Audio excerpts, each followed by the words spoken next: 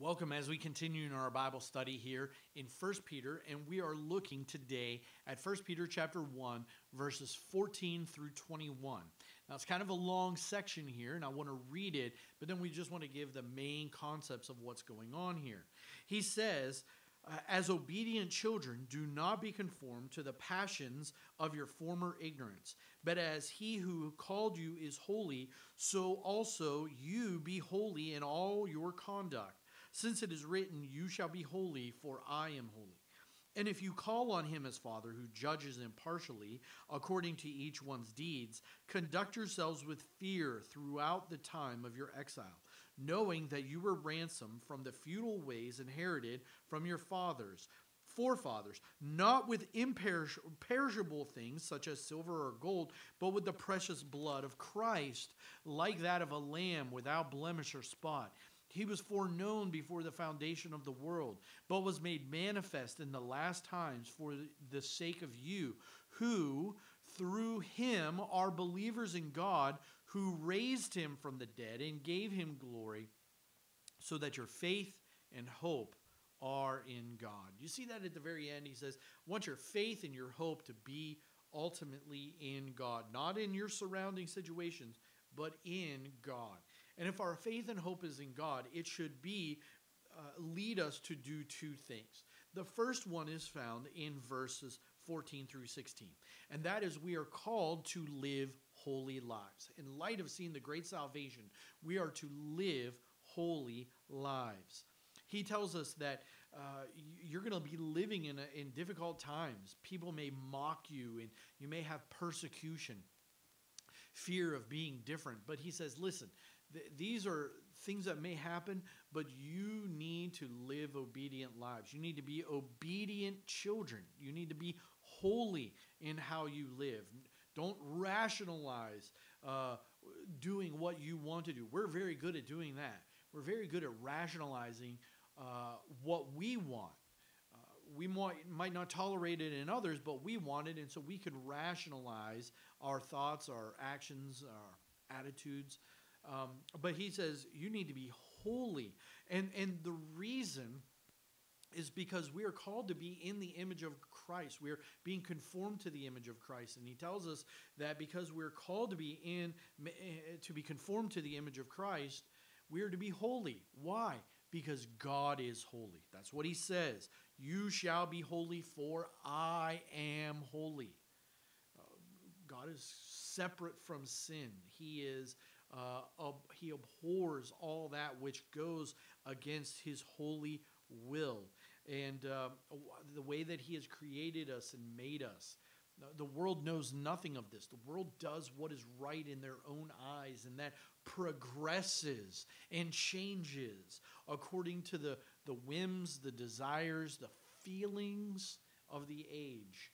But we are called to live lives that are holy. It is written this way, and God himself doesn't change. Not only are we called to live holy, second of all, we are called to live reverently. Reverently. Look at verse 17. And if you call on him as Father, who judges impartially according to each one's deeds, conduct yourselves with fear. So we're to live reverently. When you fear something, you revere it. You have a sense of awe about it. That you want to be very, very careful in what you're doing. I have a certain fear of electricity. I love it. I'm thankful for it. It's running all the equipment here in this room. But there's a fear, and is this wire hot or not? Is it, I don't want to just touch a down power line. I want to be careful. I want to live in fear, and so I will respect it and keep a safe distance because of that. And so here with God, we are called to live our time in our exile with fear. So the time of exile is the time we are here on earth. We're to live it in fear. And he tells you why you're to do this. you're to do this because of the cost, knowing you were ransomed. You were ransomed from these futile ways, not with gold and silver. Those things perish, but with the precious blood of Christ. When you get something that you have worked hard for, you take care of it.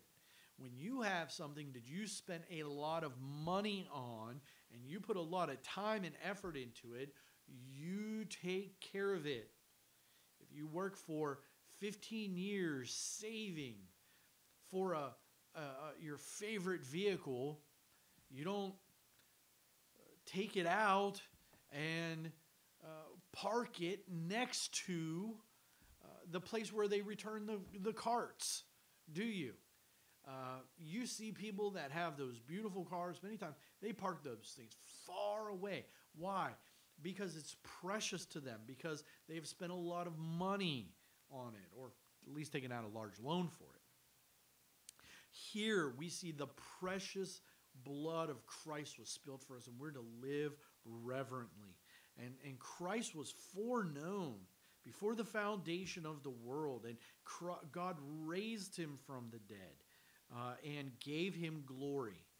And he did this, and this is what we come back to, so that the result of all of this is that our faith and our hope would be in God.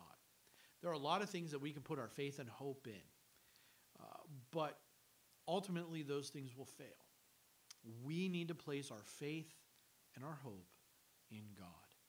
As a Christian living today, I think we need this just as much as Christians living in the first century need it. We need to find our hope in God. Look to him. Though the world around you may crumble, though we may face persecution, find our hope in God. Take some time today and meditate on that. Think about that. And I hope the Lord will richly bless you today because you find your hope in him. Living a life that is holy and reverent to him, find your hope in God.